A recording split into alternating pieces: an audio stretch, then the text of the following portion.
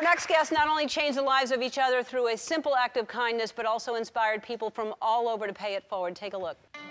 So the TV ready to order? Some coffee now. Start with coffee? Yeah. You got it. I came in at 8 o'clock at night. It was a pretty normal shift. I was supposed to be done at 4 o'clock in the morning. I had just finally cleaned up the whole place, and in walked 2 firefighters. I knew that they had had a heck of a night, and I actually made the decision to pay for their check. And instead of just telling them, I decided to write them a note. My immediate reaction was, I gotta take a picture of this and put this on Facebook. Just thinking like people needed to know that there was somebody out there like Liz. It's changed our lives, and I feel like that's an understatement to say. After everyone had been sharing the post that I made on Facebook, I got a message that said Liz was actually trying to raise money for her father who's quadriplegic. And I immediately was like, okay, I gotta share this too. Well, my father, Steve, had a brain aneurysm rupture 5 years ago. He's always been a remarkable man. Can you believe I'm saying it? He always stressed, what you say is what you get, and what you put out into the universe, you will receive. She literally took money out of her pocket, knowing that she needs to take care of her father to help us out. It takes a lot of heart for a person to do something like that for somebody. I launched the fundraiser in December. Our original goal was to get my father a used van. Ever since I met the 2 of them for breakfast last month, we're up to over $80,000 now. All it took was a nice gesture, just being kind, and it came back. I'm just so thankful.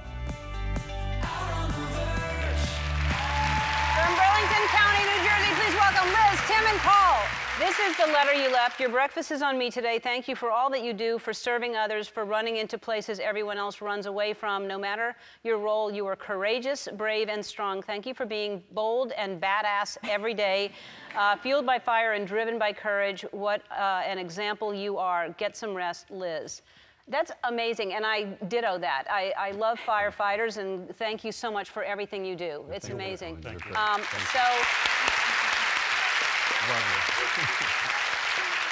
So what kind of impact has that been on the 2 of you?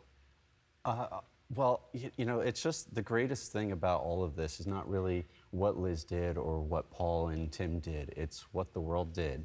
The response that we got just from a simple Facebook post, that everyone came together to just help, you know, a regular, wonderful person like Liz. Yeah. It's great. It really is. Just one act of kindness, like I said, the ripple effect that has. And hopefully someone watching here today helps somebody else who helps somebody else, which is so important. And what was the name of where do you work? The Route 130 Diner. Route 130, and you go there a lot, right? We do now, for sure. Okay.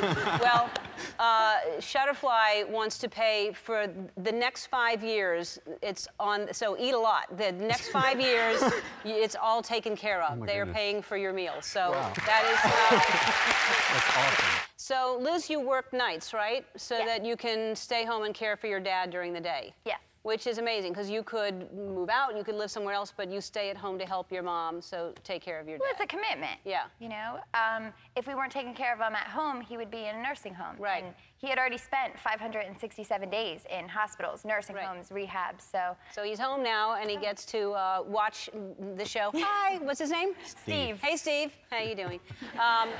So you paid it forward. I would like to pay it forward to you right now, and Shutterfly wants to give you a check for $20,000.